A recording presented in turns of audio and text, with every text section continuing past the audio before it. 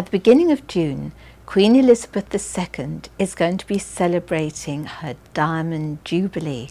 Now, in my book, Hetty Feather, we have a scene where Queen Victoria celebrates her Golden Jubilee, and Hetty Feather and all the children from the Foundling Hospital are actually let out into Hyde Park in London to celebrate and actually to meet the Queen.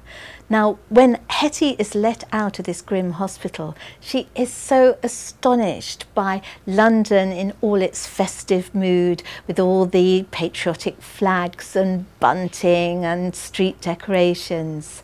And I'm sure lots of you are thrilled to bits with the way all our towns are being hung with flags, and there's all sorts of exciting things going on to celebrate the Jubilee. I wonder if any of you are going to any street parties.